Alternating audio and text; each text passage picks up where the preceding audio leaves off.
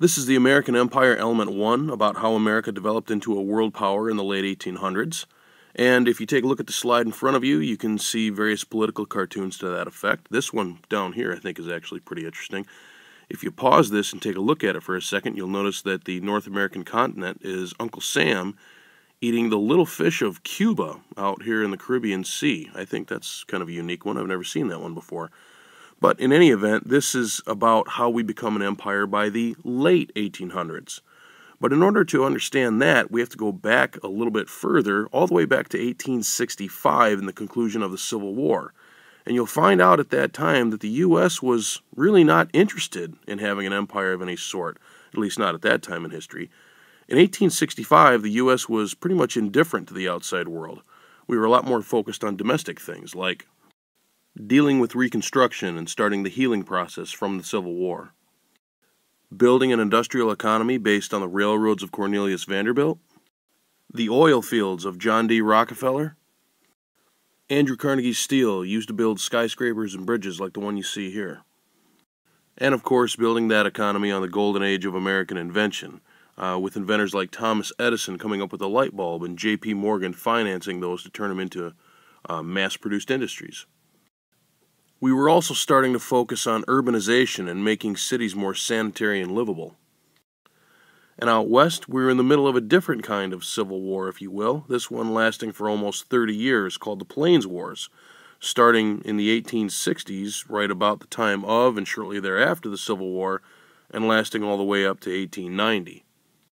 These wars were fought to make it safe for white settlers to go out west and get a fresh start, and it seemed like that's what everybody in America was doing after the Civil War, either reconstructing the South or going to work in factories or living in cities or going out west. We were more concerned with what we were doing, not so much about what was happening in the rest of the world.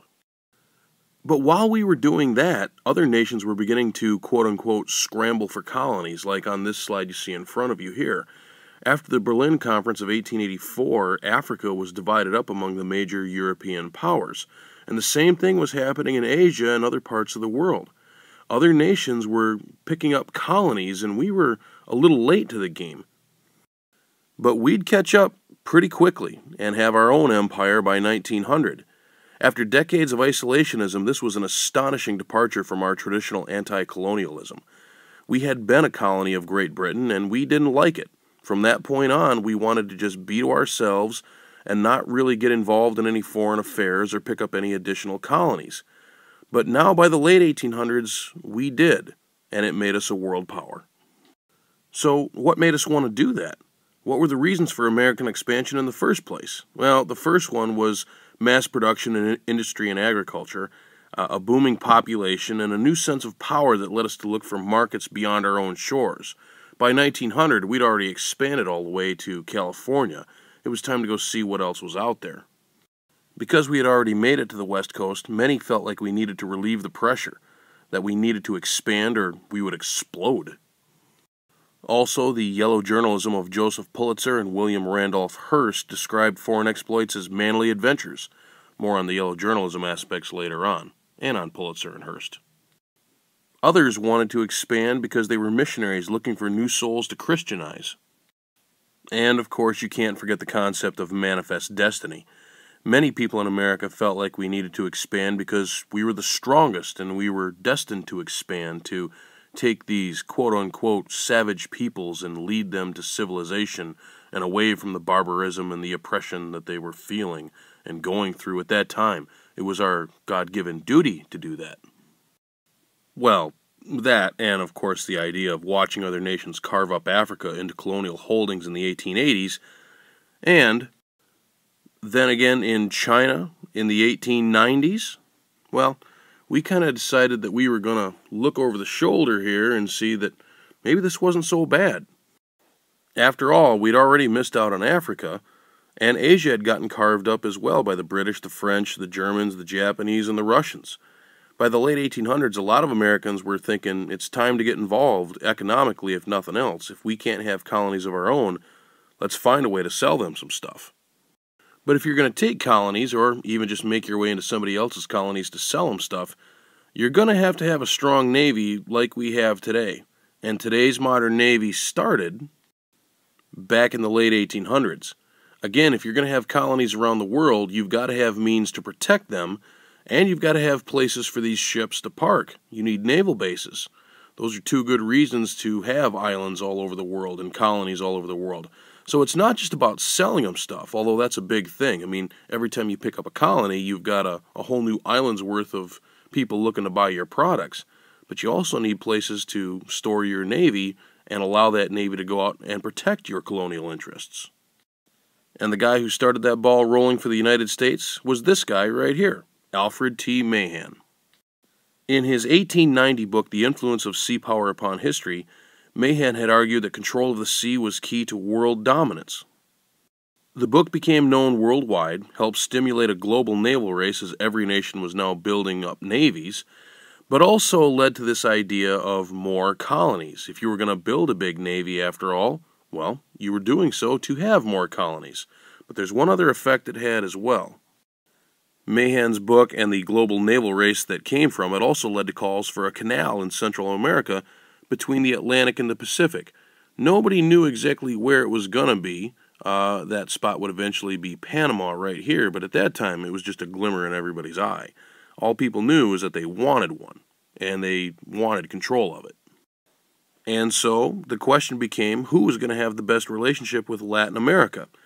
We decided we were going to try to take the lead on this with the quote-unquote big sister policy, as you can see in the slide here. The big sister of the United States protecting and helping the little sister of Latin America.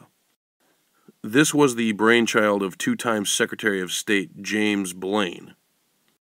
His main idea is that he wanted the United States to lead in Latin America and get there ahead of all the other countries and open up economic markets in all of the countries you see on this map here at some point or another. This led to the Pan American Conference of 1889, which was basically designed to improve economic relations between North America and South America and Central America as well. That conference would continue on for many decades following. But while we were building our quote-unquote American empire, we had to deal with some conflicts in other parts of the world as well. We almost got into a fight with Germany about the Samoan Islands in 1889. German Samoa had become independent, and American Samoa was still a U.S. possession. That put our ships in close proximity and almost caused some problems. We also almost found ourselves going to war with Italy after 11 Italians were lynched in New Orleans in 1891. That almost led to war as well. The U.S. almost went to war with Chile after 2 U.S. soldiers were killed down there in 1892. Chile threatened to attack the U.S. coast, but then eventually backed down. And we almost went to war with Canada in 1893 over seal hunting that was going on in Alaska. But none of those potential problems were as big as the problem we almost had with Great Britain in 1895 and 1896. And it took place right down here on the border between Venezuela and British Guiana. Now, the border between British Guiana and Venezuela had been disputed, first of all, and then that heated up after gold was discovered in the region. Now, President Cleveland aggressively invoked the Monroe Doctrine, which said, European nations stay out of our business in the Western Hemisphere. Britain basically just blew it off and saw it as another U.S. attempt to just kind of twist the lion's tail a little bit, the lion being the symbol of Great Britain. They basically said it's not Uncle Sam's business at all, but the U.S. had already set the border and was willing to fight to maintain the border that they had drawn on the map line to protect those gold interests. Britain was already being challenged in other parts of the world and backed off. But the result was actually pretty interesting. For the first time in history since the American Revolution, we actually started to get along with Great Britain. The result was called the Great Reconciliation with the United States. After a century of the U.S., quote-unquote, twisting the lion's tail every chance they got, the British started, quote-unquote, petting the eagle's head. I'm not making that stuff up. That's the way it was said in the newspapers.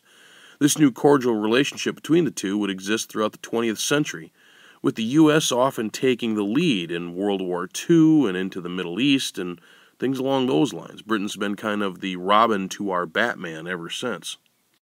I also want to take some time in this element to discuss the near 100 years of history that leads up to the eventual annexation of Hawaii that will take place as part of the Spanish-American War discussed in Element 2. But we're going to take a look again at the 100 years of history leading up to that. Hawaii is obviously very beautiful, and Americans had been enchanted with it since the early 1800s. Now remember, that's only 10 to 20 years after the American Revolution and after we became our own country, so it seems like kind of a big leap that we'd already be out in the Pacific and even know about Hawaii. But it had been a very popular stop for rest and provisions for many ships for decades already.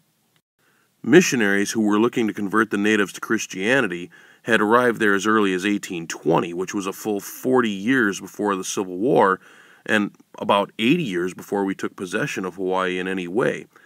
But it wasn't just converting natives to Christianity that was the big draw for Hawaii. We'd been aware of it for almost 100 years, and there was one reason for that, and one reason only. Sugarcane. Hawaii eventually becomes a very important center for U.S. sugar production. In the 1840s, the United States warned other world powers to stay away from Hawaii for various reasons, sugar being among the most prominent. Now, let's reflect back for a second here to make sure we know where we are with the development of the American Navy. From the American Revolution all the way up to the Civil War of the 1860s, most of our ships had been wooden and deployed primarily in the Atlantic Ocean. By the late 1800s, the Navy has grown into steel ships, and they're going out farther than they really ever have before, well out into the Pacific, to gain territories, to gain colonies, and protect your interests in those territories and colonies, such as something like sugar.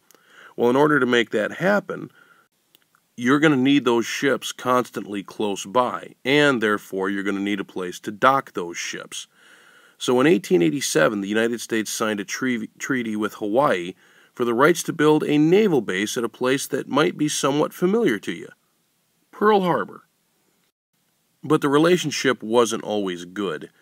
In a familiar trend that we saw with Native Americans on the U.S. continent, what we found in Hawaii was a group of people in the early 1800s kind of living their own lives in their own culture the way they liked it. And eventually our continued contact with them led to diseases that reduced the Hawaiian population to 1/6 of what it was before contact with the Anglos, meaning us.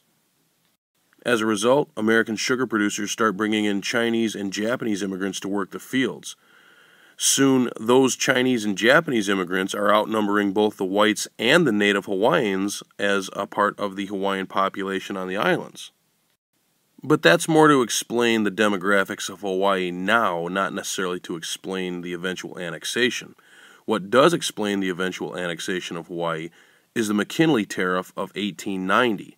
Now remember, a tariff is something that makes it more difficult for a foreign nation to sell products in your country. It basically puts a tax on the goods that foreign nations want to sell here, which means that they have to raise their production costs because they have to account for that tariff, and in order to make any money, they have to raise their overall prices to make a profit and even make it worth it to stay in business.